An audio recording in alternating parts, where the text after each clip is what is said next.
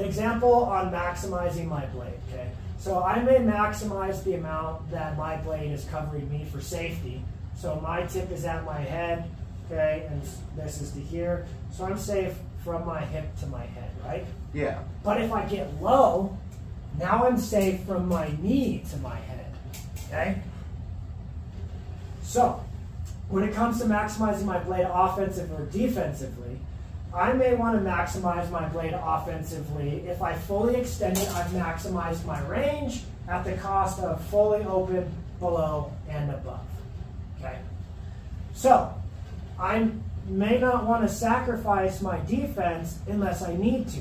So if I keep this coverage, okay, and I get to here and I can hit you like this without sacrificing my coverage, then good. There's no need for me to fully extend.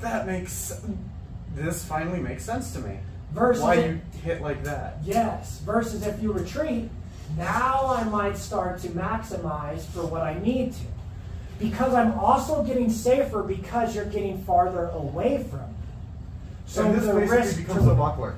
Yes. So the risk to reward ratio also becomes better because I'm gaining offense, but I'm also gaining defense by you getting farther away from me. Okay? Now, if I hit you, okay, so boom, say I hit you with a full extension, okay, now defensively, I need to maximize my blade coverage. So instead of just retreating like this, I am going to pull my tip back and create this wall, right? So I'm more protected. Now, if I've also hit you, and I do that and I sink lower, then now I'm even safer, okay? So I'm maximizing the amount of coverage of my blade.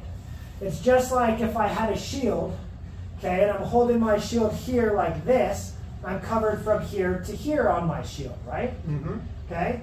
I don't want to hold my shield like this because now I'm available under and above. One thing that drives me crazy that people do, I think I have a shield down here. Right there.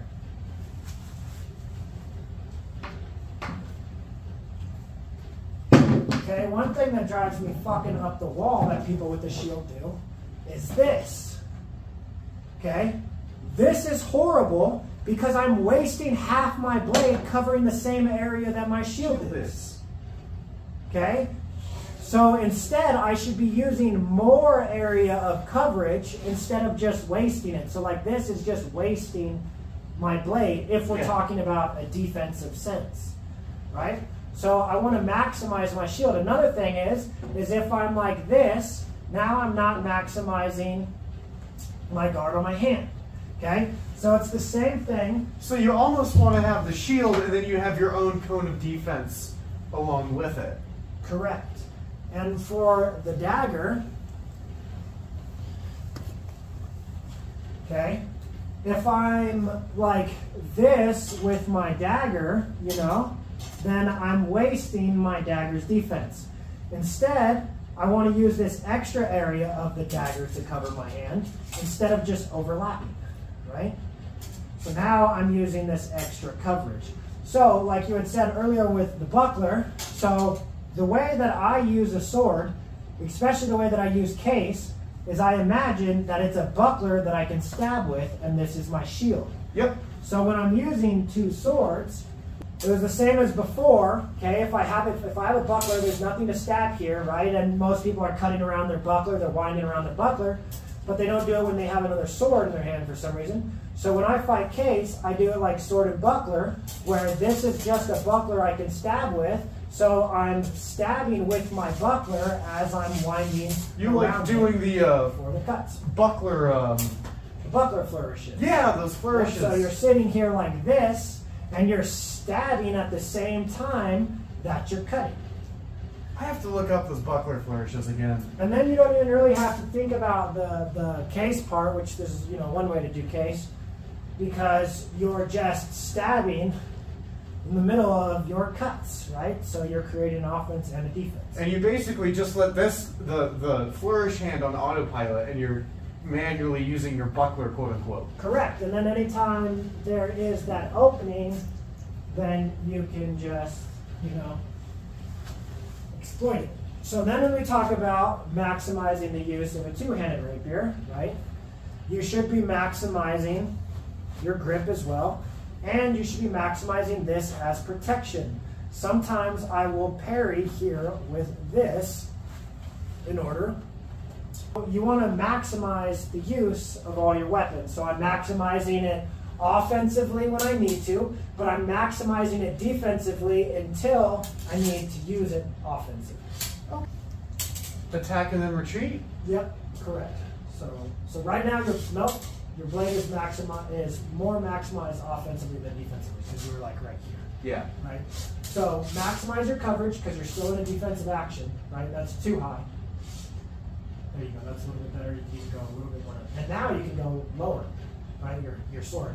Lower your hand. There you go. Like that. Okay? And now, the lower you are, the more you can tilt it a little forward too. Okay? And then now come forward with your feet. Boom. And then extend. But when you extend, don't do this dip. Extend forward and straight like that. Not quite. So look. So if I dip, I'm sacrificing. If I just bring my tip forward, then I'm still keeping that coverage. Okay, so it's... There you go. Good. Okay, and go ahead and take 2 steps back real quick. Okay, boom, same thing again. Okay, and then now start your extension, and if I step back, then extend further. There you go. Good, and then on the way out, bring your tip back up. A lot of times, instead of bringing your hand back, just pull that wrist up. Here, let me back up and we can do that again.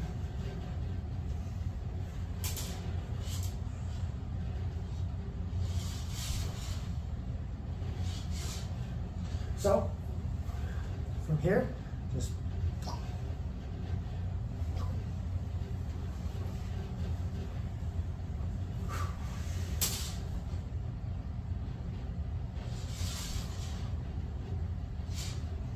yep. So this can still come down because you're also going to lower your body so you have less targets, and that as well.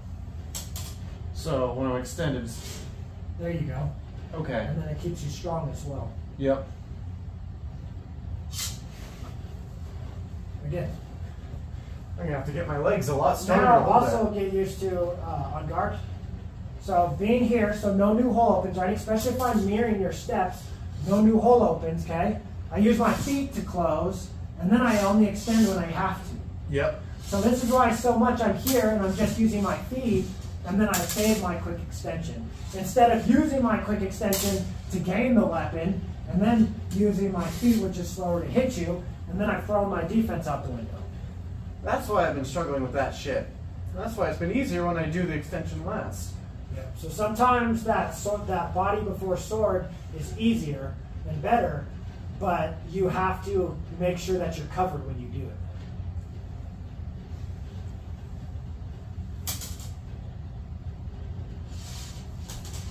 Good. Good. Okay, now step forward, don't extend yet. Step forward. Good. Okay, which prompts me to retreat. Now when you extend your arm, you're also catching me in tempo. And then you have your lunge. So now you have 3 separate distances that I have to compensate for really quick. And you probably can't retreat out of that. Correct. And then I'll recover properly.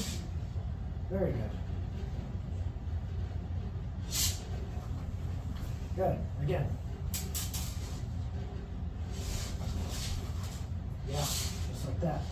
And then it's real hard for me to adjust. Watch, I'll show you. So if I'm here, okay, so you're gonna just retreat from my attack if I extend, right? And then I hear it, you're gonna retreat again, okay? So I'll come back. So I extend and you retreat, boom, just like that, okay? Versus if I go from here, and I go here, and you try and retreat, and then you oh yeah, you go right into that.